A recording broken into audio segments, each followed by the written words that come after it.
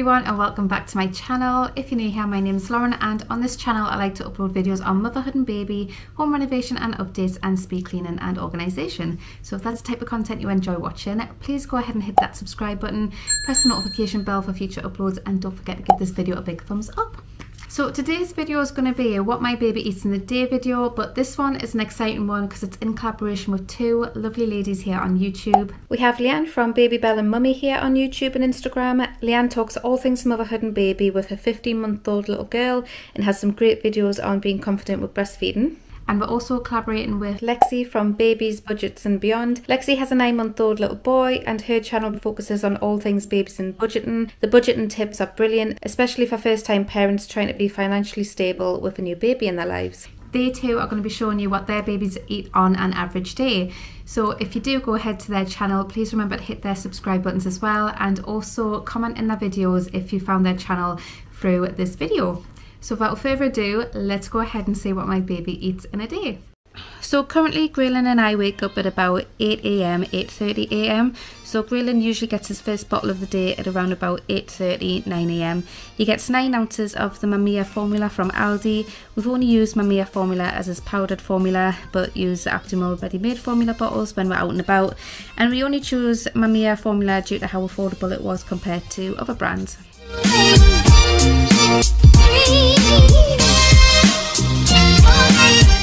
Most of the time Gray will get his bottle whilst he's still in bed, but because I'm trying to prepare myself for going back to work after maternity, I decided to take him downstairs to give him his bottle in his bouncer this time. He gets himself so excited when he sees his bottle, usually gets himself that excited that he starts to cry if he can't get his bottle there and then. I managed to get him strapped in before he even had a chance to see his bottle on this morning, which is why I think he was in a happier mood about his bottle. I'll leave him to drink his bottle in his bouncer whilst I go and have a quick tidy, but now that he's become very mobile, this is usually the scene I walk back into. As you can see, he's thrown his bottle out of his bouncer and it's not even finished. Out of the 9 ounces, he'll drink about 7 ounces, but I don't give him less than 9 ounces because there's some days he'll happily have his full 9 ounces.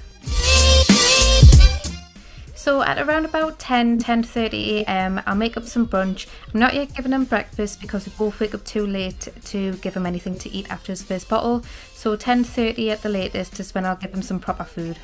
Normally I'll have some food batch cooked in the freezer, but on this day I needed to make some up. So I went with some oat and banana pancakes mixed with berries, inspired with Home with Shan on YouTube and Instagram. The mixed fruits are kept in the freezer, so as you've just seen, I've just put some in a tub and microwaved them for 30 seconds initially. I'll then start with making the pancake batter. This banana was very ripe, which I prefer for Graylin as it's a nice naturally sweet tasting food when the banana is at its ripest. I smoosh the banana down with a fork and then add some rolled oats, about 1/3 of a cupful to 1 banana. If the mixture is looking a little bit dry, I'll add the smallest amount of milk to the mix. Once the berries are fully defrosted, I'll chop them up so that the larger berries are a little bit smaller as to not be a choking hazard, and then I'll add them to the mix. I then just add a few dollops of the mixture to a frying pan and let them cook on both sides for about 10 minutes.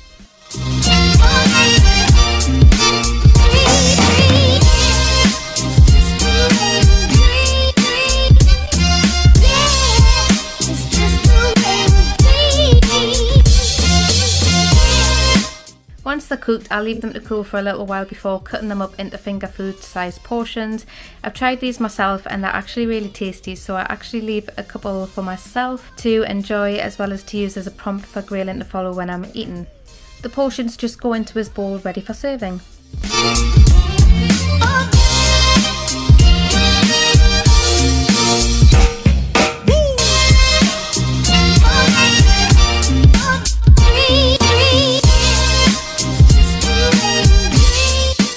So I think it was about 11 AM by the time I finished cooking his pancakes.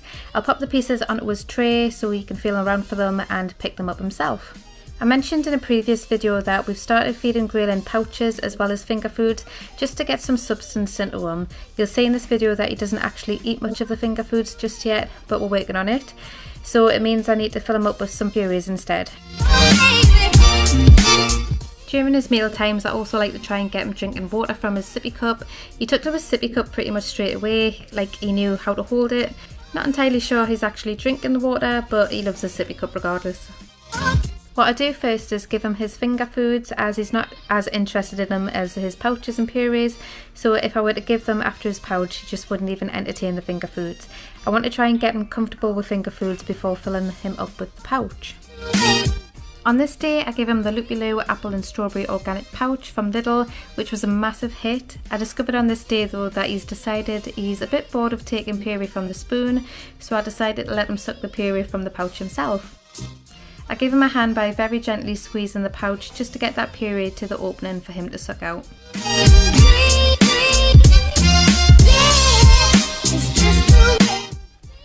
Okay, so it's about 2 PM here when Graylin woke up from his nap.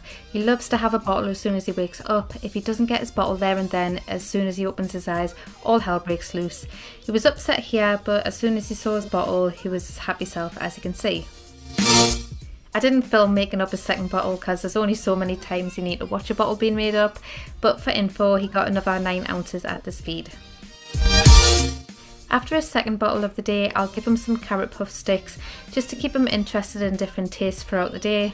These ones are the Little Angels organic carrot flavoured puffs from Asda.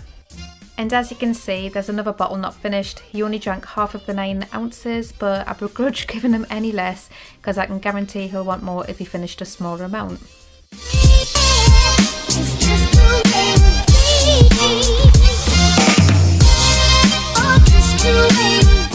So with the puffs, I'm not entirely sure he enjoys the flavour of them, but he loves picking them up and feeling the texture change as it goes from a solid crisp to mush in his hand.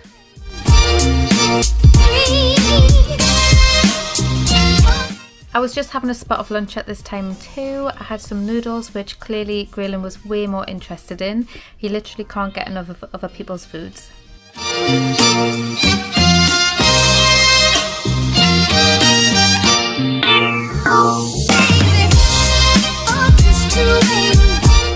In case anyone was wondering, I've got him on my lap eating as it's only a snack, and to be quite honest, as long as he's sitting upright, I actually feel safer having him on my lap, just because if he swallowed the puff the wrong way, I've got him there ready to intervene.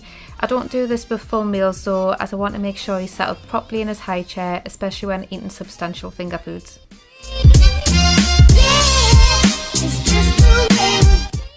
On to dinner time. We try and have food around 6 PM as a family. We had a bit on this day, so Graylin ate a little bit later than usual.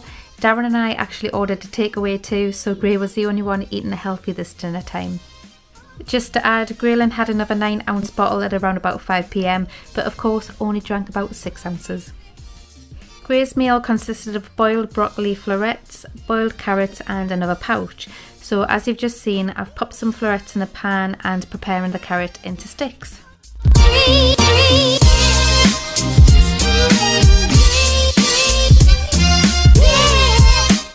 I put them into boil for as long as possible so that they're as soft as can be for Graylin's gums, as he's still not teething yet, and whilst they're on the boil I'll prepare his pouch. The pouch we went for was a Mamia pouch from Aldi in the flavour spaghetti bolognese with cheese. I pop it into a tub and fill with hot water to warm the pouch up.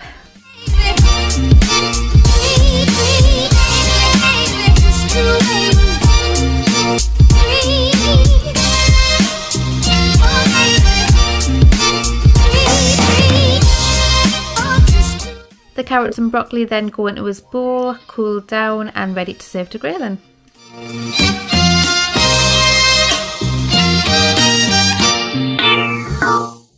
Again, I feed him his finger foods first, so I gave him his carrots and florets on his tray. On this occasion, he actually ate a lot more of his carrots and broccoli than he normally does, but he still wasn't playing ball. He really just wanted his pouch, which I've actually started hiding from him until he's ate a majority of his finger food.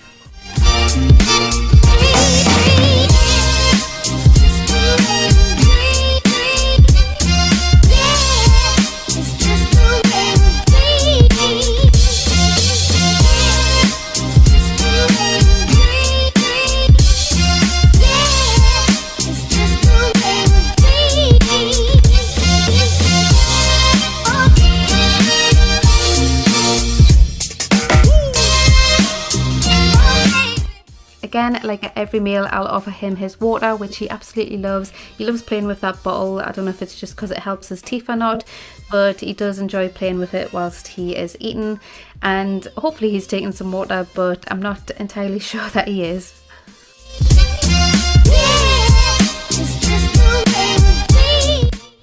Graylin gave up on the finger food, so now it's time for his pouch. Just to note, he loves his pouches but loves his bottle more. He did not want to give up that bottle on this occasion.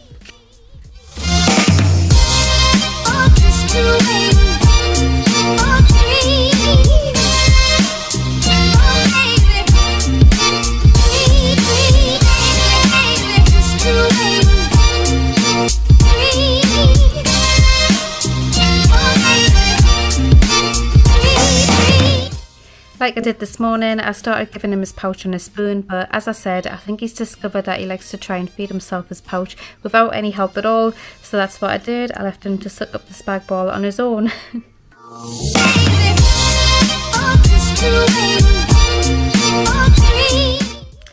Once dinner is finished, Gray usually has a 9-ounce bottle at around about 7:30, 8 p.m, just before he goes into his bath, and finally before he goes to sleep he'll have a top up of 4 to 5 ounces just to send him to sleep.